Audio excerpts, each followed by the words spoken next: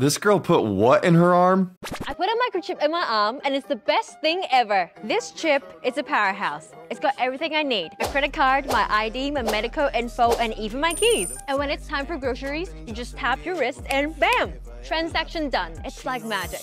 In a medical emergency, it can save my life. Experts can easily identify me and my medical history. I feel like a sci-fi character and I'm loving it. This amazing chip is totally free. That's right, no more digging into your pockets. And the best part, the surgery is quick. They'll give you a cookie afterwards.